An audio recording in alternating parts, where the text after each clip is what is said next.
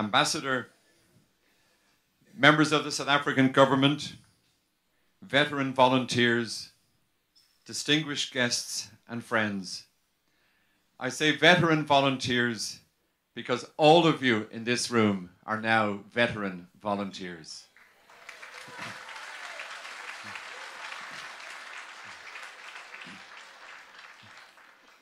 I welcome our friends from the USA and from Canada and from the UK.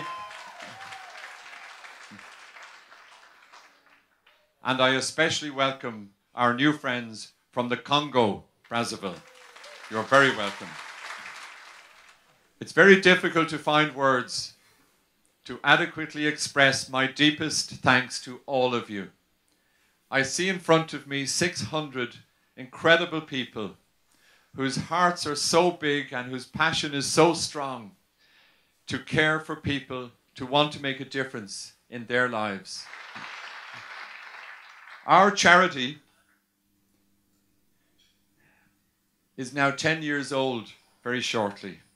And every year at the end of our hard week's work, we have that few minutes when we hand over a house to a family on each of your teams. There were many exceptional families every year, but few stories as inspirational and poignant as the Gabenga family today. For those other teams who haven't heard the story, I just want to explain a few words about them. Robert and Florence Gabenga have 3 children, Aaron, Moses, and Amos. When I went into their shack the other day, I saw these medals hanging from the ceiling. And I asked Robert, where did he get them? He told me he was a marathon runner. And I asked him to explain a few medals. He showed me a silver medal from the Cape Town Marathon, one of the world's most successful marathons, and with many, many professionals who come to try and win it. He came second, a silver medal out of 12,000 people. And I asked him, what was it like to run past all the nice, big, fancy houses? How does that make you feel? And he didn't say anything. And then I said, what's it like coming home with your medal? And he just looked down at the ground. When he came home that night, he had no home.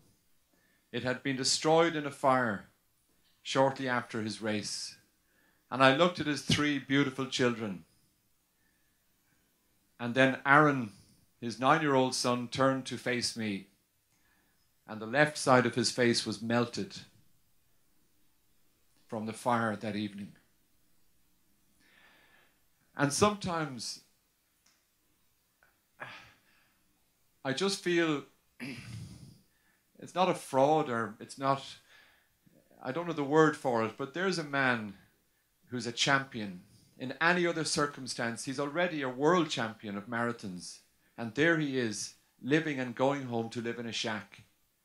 And there is one of his sons, scarred for life now, because a shack next door went on fire.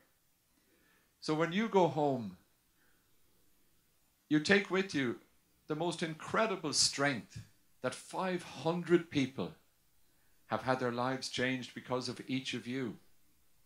And how many of those children have you protected from the fire and the wind and the rain? That is truly remarkable. Our charity has also triumphed in the face of adversity.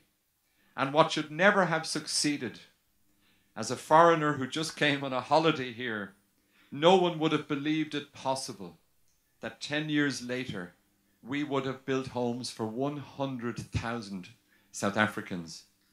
On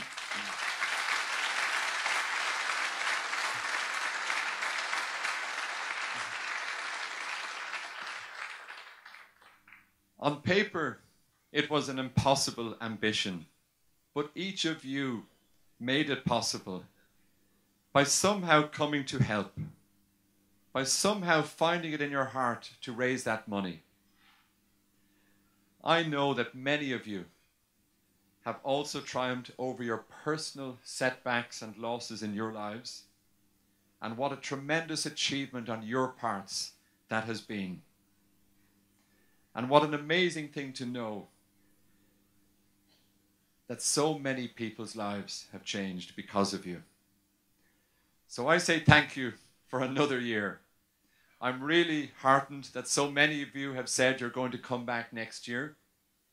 And I said last year that as long as a shack remains in this country, the Irish will come to pay tribute not only to the poor people who deserve our help, but to pay tribute to amazing people like Stone Susanni, who have struggled for all of their adult lives to improve the lives for fellow South Africans. This is a great country, full of millions of people who want the best for all of her citizens. And sometimes just to see that a small island like ours on the other side of the world cares for them can inspire South Africa to do more herself. And she is doing lots. Over 2 million houses have been built since 1994. So every time the doors open in the houses that we have built, all 18,500, I know that those people have you in their hearts. Many have said, I think of the Irish every time I put the key in my door. So well done, all of you. I'm proud of each of you, and I'm deeply, deeply, deeply grateful and humbled by all of you for what you have done. So I bid you farewell until next year, and I hope I'll see many of you again. Thank you.